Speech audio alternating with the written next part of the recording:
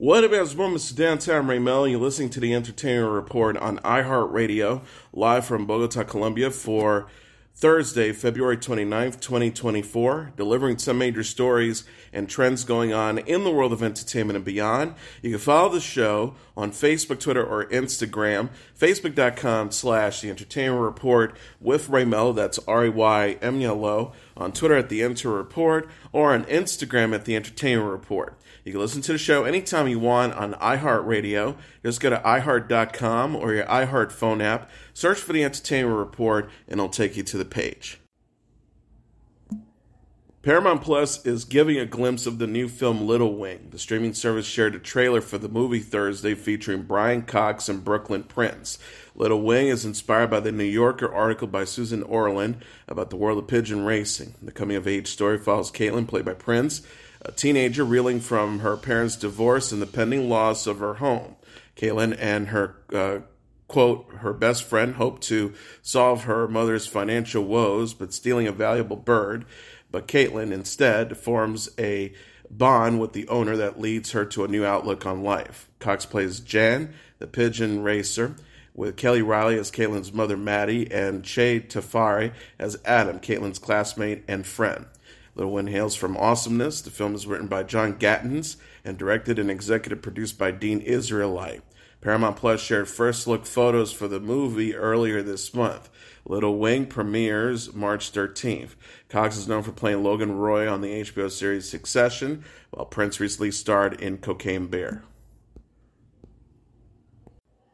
Focus Features is teasing the new film, The Bike Riders. The studio shared a trailer for the drama Thursday featuring Tom Hardy and Austin Butler. The Bike Riders is inspired by the Danny Lyon photo book documenting the Outlaws MC. The film is written and directed by Jeff Nichols, known for Mud, Midnight Special, and Loving. Hardy and Butler star as Johnny and Benny, two members of the Vandals, a fictional 1960s motorcycle club in Chicago.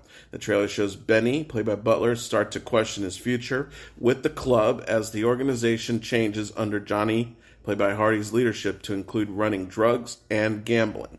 The official synopsis reads, seen through the eyes of its members, the club evolves over the course of a decade from a gathering place for local outsiders into a more sinister group, a gang, threatening the original group's unique way of life. Jodie Comer, Michael Shannon, Mike Feist, Norman Reedus, and Boyd Holbrook also star. The Bike Riders opens in theaters June 21st.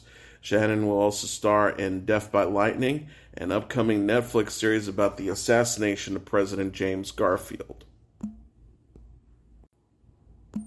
In a related story, Belly Giplin and Nick Offerman have joined the cast of the Netflix series Death by Lightning. Netflix announced Wednesday that Giplin and Offerman will star with Michael Shannon and Matthew McFadden in the upcoming drama. Death by Lightning is based on the Candace Millard novel Destiny of the Republic. The series is created by Mike Mikowski and executive produced by Matt Ross, and Game of Thrones co-creator David Benioff and D.B. Weiss. Death by Lightning recounts the rise of U.S. President James Garfield and his assassination by Charles Guiteau. The show brings to life the epic and strange-in-fiction true story of Garfield, the reluctant 20th President of the United States, and Guiteau, Garfield's greatest admirer, according to the press release. Shannon and McFadden were previously announced to play Garfield and Guiteau. Giplin will portray First Lady Crete Garfield, with Offerman as Vice President Chester Arthur. Giplin is known for playing Debbie Liberty Bell Egan on the Netflix series Glow, while Offerman played Ron Swanson on Parks and Recreations. Prime Video is giving a glimpse of the new film Musica. The streaming service shared a trailer for the movie Thursday featuring Randy McCusker and Camila Mendes. Musica is a romantic comedy written by McCusker and Dang Lagana and directed by McCusker.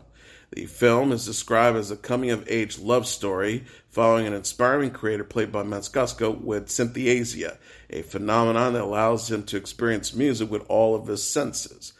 Matskusko's character must come to terms with an uncertain future while navigating the pressures of love, family, and his Brazilian culture in Newark, New Jersey, according to an official synopsis. J.B. Smoove and Francesca Real also star. Musica will have its world premiere March 13th at the SCXW Festival and start streaming April 4th on Prime Video. Mancusco is an actor and comedian who came to fame on Vine and YouTube, while Mendes is an actress known for playing Veronica Lodge on Riverdale. Disney released the first photo for Tron Ares on Thursday. The film is in production in Vancouver. The photo shows Jared Leto in costume as the computer program Ares. 1982's Tron introduced the digital world inside computers. Human actors portrayed computer programs battling one another on light cycles with flying discs. 2010's Tron Legacy returned to the digital world. Jeff Bridges reprised his role as programmer Kevin Flynn and Bruce Bunkslatler as programmer Alan Brady and his counterpart Tron. Ares brings the programs out into the real world. Greta Lee, Evan Peters, Hassan Mejani, Jodie Turner-Smith, Arturo Castro, Cameron Monaghan, and Gillian Anderson star. Joaquin Ronning directs. Disney will release Tron Ares in 2025. Netflix is teasing the South Korean series Chicken Nugget. The streaming service shared a trailer for the K-drama Wednesday featuring Ryu Seung-rong. Chicken Nugget is a comedy drama following Sun Man, a father with an absurd mission to rescue his daughter Mina, played by Kim Young-joon, who's turned into a chicken nugget after a mishap with the strange machine. Ah Jan-hung also stars Bank Jeon, an intern at Sun Man's company, who has a secret crush on Mina, with Jong Ho-ying as a top Korean culinary columnist. In the trailer, Sung Man and Bae Jeon are seen protecting a chicken nugget, Minya, as they go to great lengths to turn her back. Chicken Nugget is directed by Lee Byung-hyun, known for Extreme Job and Be Melodramatic. The series premieres March 15th on Netflix. Cote de Pablo and Michael Weatherly will return to star in an NCIS spinoff. The former NCIS stars will reprise their roles as Ziva David and Anthony DiNozzo in a new series at Paramount Plus, the streaming service announced in a press release Wednesday. De Pablo will play Ziva in seasons 3 through 11 of the NCIS and appear in seasons 16 and 17, while Weatherly portrays Anthony in season 1 through 13 and appeared in season 21. NCIS previously saw Tony leave the NCIS team after Ziva's supposed death to raise their daughter. Years later, Ziva was discovered alive, leading her to complete one final mission with NCIS before she was reunited with Tony and their daughter in Paris.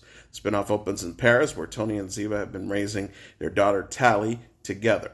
The official synopsis reads, when Tony's security company is attacked, they must go on the run across Europe, trying to figure out who is after them and maybe even learn to trust each other again so that they can finally have their unconventional happily ever after. John McNamara wrote the premiere and will serve as the showrunner along with executive producing with De Pablo, Weatherly, Laura Leiser, Christina Strain, and Shelley Meals. The 10-episode series will begin production later this year. De Pablo and Weatherly said, "We've been talking about this story for many years, and now with John McNamara at the helm, we are ready. The world of Tony and Ziva and their daughter Tally promises to be an action-packed roller coaster fueled by love, danger, tears, and laughter. We also want to acknowledge and thank the fans from around the world who've supported the TIVA movement for years." The young adult spy thriller Alex Rider is returning for a third and final season on Amazon Freevee April 5th. All 8 episodes will be released once the streaming service is announced Thursday. Anthony Horowitz, the show's executive producer and the author of the books on which it is based, said in a statement, "It has been such a great experience seeing the fans' reaction to the first 2 seasons of Alex Rider. I'm thrilled that this upcoming season will focus on Scorpia, as the story will lead Alex and viewers to question everything they've learned so far. The series follows Otto Ferrand as the titular London teenager who realizes he has been trained for the dangerous world of espionage since he was a child. Season 3 will see him trying to take down an elusive criminal syndicate called Scorpia. The cast also includes Vicky McClure, Stephen Delane, Brendan O'Connor, Ronique Ajujuo, Shelley Kuhn, Kevin McNally, and Jason Wong. Season 1 debuted in 2020, and Season 2 will air in 2021. Sylvester Stallone's crime drama Tulsa King is to premiere on CBS this summer. Executive produced by Taylor Sheridan, the show initially streamed on Paramount Plus in the fall-winter of 2022. It follows New York mafia capo Dwight the General Manfredi, who leaves prison after serving 25 years for murder and finds life as he knows it drastically changed. At the behest of his boss, Manfredi heads to Oklahoma to find new illegal revenue streams. The ensemble cast also includes Andrea Savage, Martin Starr, Max Casella, Dominic Lombardozzi, Vincent Piazza, Will J., A.C. Peterson, Garrett Hedlund, and Dana Delaney. The show has been renewed for a second season, but no return date has been announced yet. Celebrities are still mourning the death of actor and comedian Richard Lewis. Larry David, Cheryl Hines, Jamie Lee Curtis, John Cusack, and other stars paid tribute to Lewis on social media following his death. Lewis, who played Marty Gold on Anything But Love and a fictionalized version of himself on Curb Your Enthusiasm, died of cardiac arrest on Tuesday at the age of 76. David, who created and starred on Curb Your Enthusiasm, reflected on his longtime friendship with Lewis, saying the actor was like a brother to me.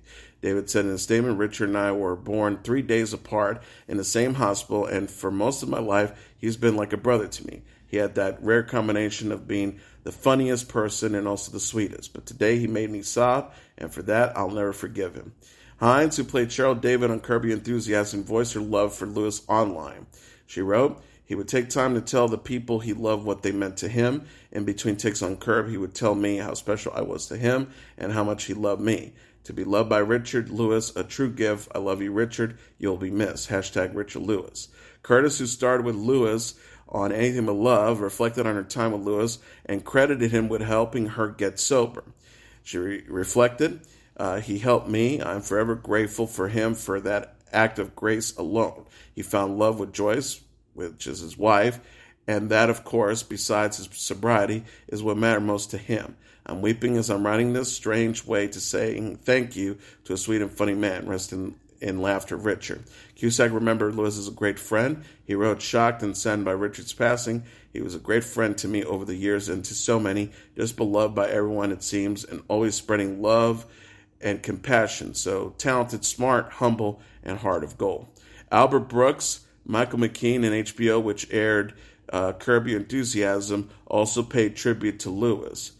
HBO said, we are heartbroken to learn about Richard Lewis has passed away. His comedic brilliance, wit, and talent were unmatched. Richard will always be a cherished member of the HBO and Curb Your Enthusiasm families. Our heart condolences goes out to his family, friends, and all the fans who could count on Richard to brighten their days with laughter. Country music couple Garth Brooks and Trisha Yearwood will star in a new docuseries. Prime Video announced in a press release Thursday that Brooks and Yearwood will appear in the upcoming show, Friends in Low Places. Friends in Low Places follows Brooks, Yearwood, and friends as they set out to build the ultimate oasis, a honky-tonk in the heart of Nashville. The official synopsis reads, Garth Brooks and Trisha Yearwood embark on their most personal journey yet to build the honky-tonk of their dreams in the heart of Nashville. Paying tribute to his roots, Garth enlists the help of his friends, Day One tour teams, and an all-star hospitality group to open the epic 4-story bar on Lower Broadway. His labor of love and his thank you to the community of Music City. In a teaser for the docuseries, Brooks explains how he wanted the bar to capture the feeling and entertainment of his live shows. Brooks said in a statement, this was so much more than I bargained for. With that said, what we have built is far more than just a business. This is by far the craziest ride I've ever been on. He also added, we've started down this road fueled by passion and dedication and a stark vision. Yearwood added, I'm really proud of the team that has built the Friends Bar and Honky Tonk. We're excited to share the culmination of everyone's efforts. It's even bigger than we have dreamed. Friends in Low Places premiered March 7th on Prime Video. Shakira announced the 17 tracks of her upcoming album on Tuesday, Las Mujeres Ya No Lloren. is out March 22nd. The album begins with Punteriera, a collaboration with Cardi B. A vinyl edition of the song also concludes the album. Next, Shakira collaborates with Biz Rap on La Fuerte. The album also includes Biz Music Sessions Volume 53, and track 16 is a Tessio remix of Biz Music Session. Raul Alejandro joins Shakira for 2 songs, Cogete and Te lo Felicito. Entre parentheses, featuring Grupo Frontera. Ozuna, Karol G, Milan plus Sasha, Manuel Turizo, and Fuerza Regida also joins Shakira for tracks. Solo tracks includes Tiempo Sin Verte, Como Donde Cuando, Nació y Última.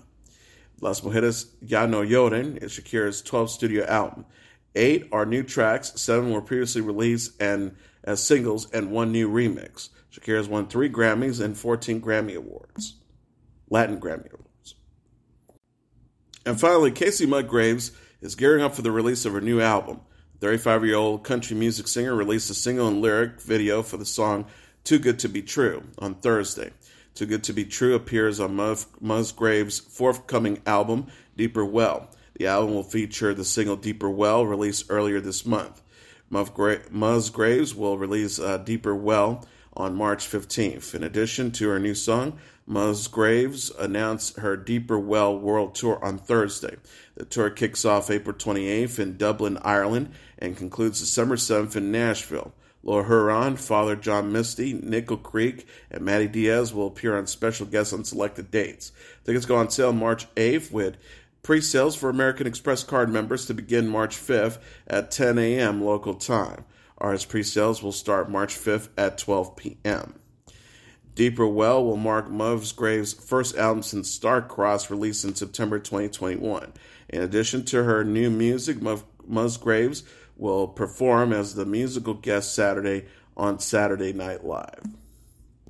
And as your entertainment report for Thursday, February 29th, 2024, I'm your host, Mr. Downtown Ray Melo. I'll be back tomorrow to deliver some major stories and trends going on in the world of entertainment and beyond. You can follow the show on Facebook, Twitter, or Instagram, facebook.com/The Entertainment Report with Ray Melo, that's RAYMELO, on Twitter at The Enter Report, or on Instagram at The Entertainment Report. You can listen to this episode or any previous episodes of The Entertainment Report anytime you want on iHeartRadio. Just go to iHeart.com or your iHeart phone app, search for The Entertainment Report, and it'll take you to the page. Good night, and God bless you all.